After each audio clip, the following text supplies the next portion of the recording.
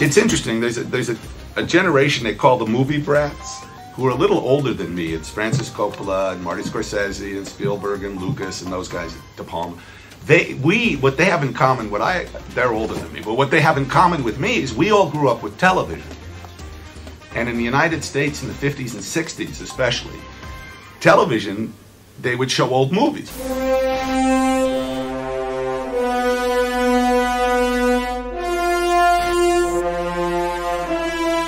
I wanted to show the metamorphosis as something painful, because in the old Wolfman movies, it would sort of go like this, and they'd do it, dissolve, you know. And I asked Rick Baker, I gave Rick Baker, brilliant makeup guy, we made our first movie together when I was 21 and he was 20, called Schlock.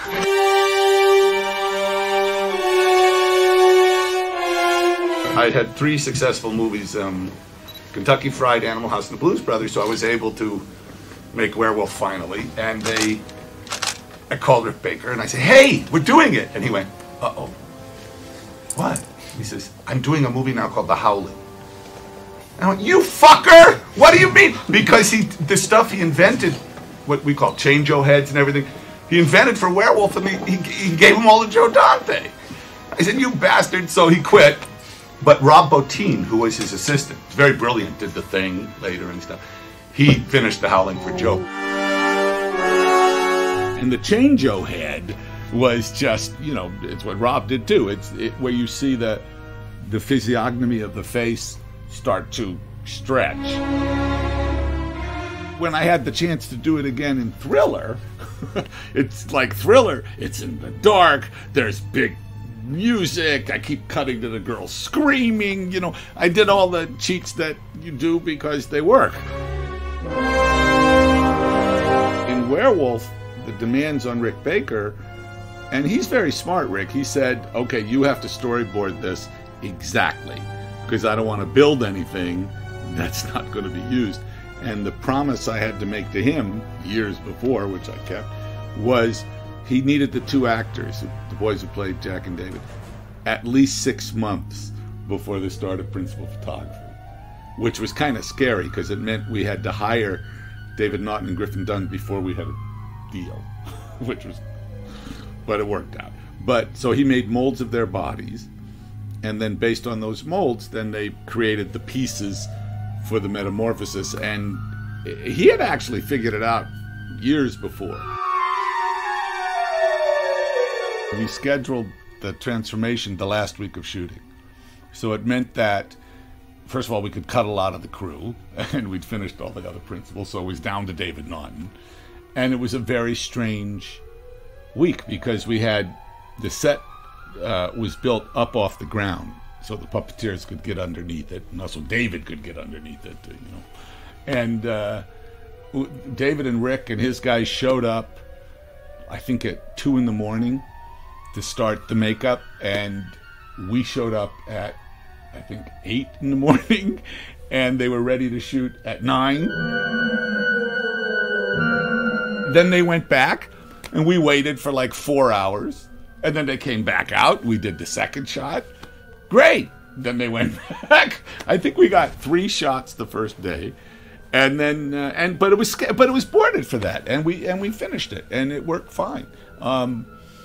And it was the last thing of shooting. And it was, I think what made it work, 1, David Naughton's performance, and 2 is the Sam Cooke music. It was very unorthodox use of music. I don't think it's a comedy, but because it's very funny.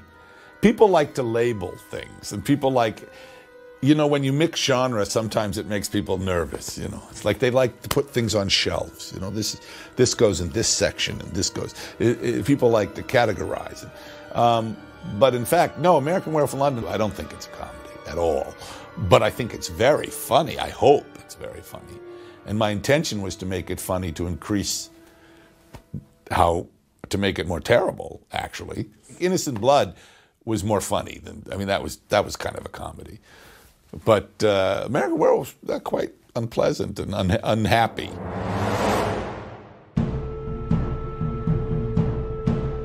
What the irony is, when Joe made The Howling and then I made American Werewolf, the same year was The Wolfen, Full Moon High, Teen Wolf. Well, there were like 6 werewolf movies. There hadn't been any in many years.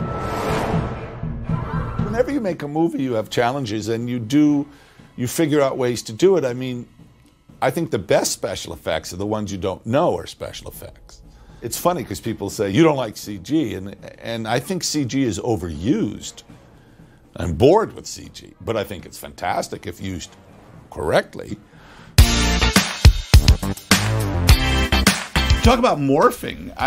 My story I talk about is technology. I went to school with a kid named John Whitney and Mark Whitney, these 2 boys I went to school with when I was 15. And their father was John Whitney Sr. He was a genius. He was a fine artist who basically invented what we now call computer-generated imagery. He invented it as fine artworks. In 1971, I'd written Werewolf in 1969, and I'd been in Europe for a few years, and when I came back, I went to meet Mr. Whitney down at Teledyne. And I said, basically, if a guy's going to turn into a werewolf, and I had Rick Baker do, the 23 steps of the evolution of the metamorphosis, could you, Mr. Whitney, with a computer, it's called morphing now, but could you animate the in-between parts? It's 1971, and he said to me, absolutely, but not for at least 15, 20 years. And I said, why? He says, we don't have the computing power, but we will. And he showed me our missile defense system. This was time of the Cold War. And he showed me underground by the airport, huge, with Marines with machine guns. It looked very much like Colossus, the Forbin project. But he showed me a gigantic underground space, which had racks and racks of UNIVAC computers, those tall computers that had the tape going like that. Hundreds and hundreds of them stacked up. And he said, see all this? This runs our nuclear defense system. It's not enough power to do what you want. So he said, basically, no, forget it. So Rick Baker did it that way. All right. Many years later, John Whitney Jr. made a movie called The Last Starfighter. But I went to John, because I was doing this thing with Michael Jackson, Black and White, and I said, John, can you merge faces together? And he said, yeah, sure. And he sent me to a company called PDI. And it was very expensive, I remember. So I shot the live action stuff of the people singing. And I cut it together. And I said, here. And it took them, I think, 8 weeks. It was like 30 guys on desktop computers. And they did it. And it's still pretty brilliant. And it was the first time really the world had seen that. Now you can buy an app for your iPhone and do it on your iPhone. My point is that the technology has advanced so fast that people really can do anything now.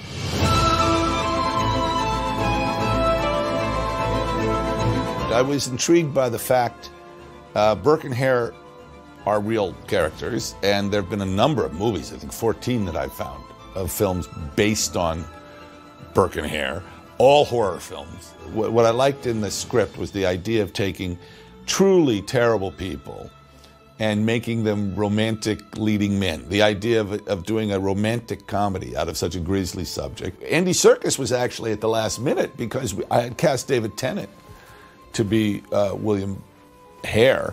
And unfortunately, David was double booked. He was put into a television pilot in the United States. And so we had to replace him, and I'm very pleased with Andy. Simon Pegg, I love Shaun of the Dead, and I really liked Hot Fuzz too. And he was in a TV series called Spaced that I thought, he's very sympathetic. He has a real Hamish. He's very warm, sympathetic on screen. And it was important to me that Burke and Hare, they're murderers, and I do not disguise what they do. You see them do it. It's an interesting problem. How do you have them do these despicable things and still like them?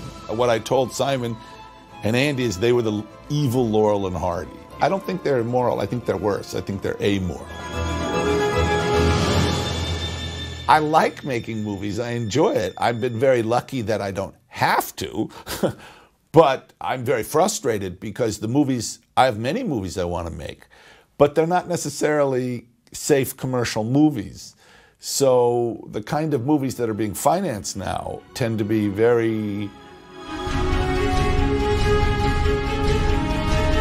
You can take the last reel of any Spider-Man, Superman, Iron Man, Thor, any of those movies, Avengers, and intercut them. No one would know. It's the same shit, it's the same stuff. Like,